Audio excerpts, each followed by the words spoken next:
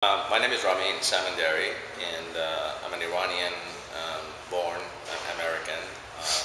I moved to the United States in 1978. I lived in West Texas for about 10 years and then moved to San Antonio in 1988.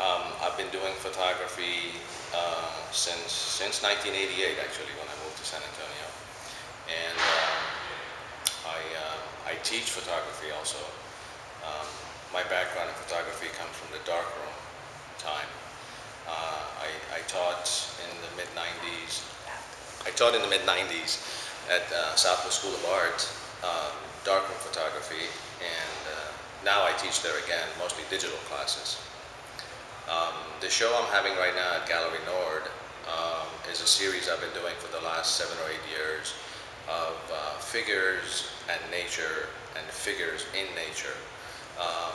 In bodies of water, amongst the trees, in rocks.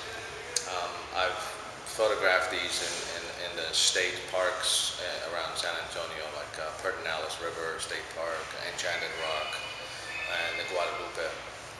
And the series is called Earthly Bodies, and it's on display right now till end of September. I have 2 other group shows happening this September also, and one at Northwest Vista College and one at Bismarck Gallery.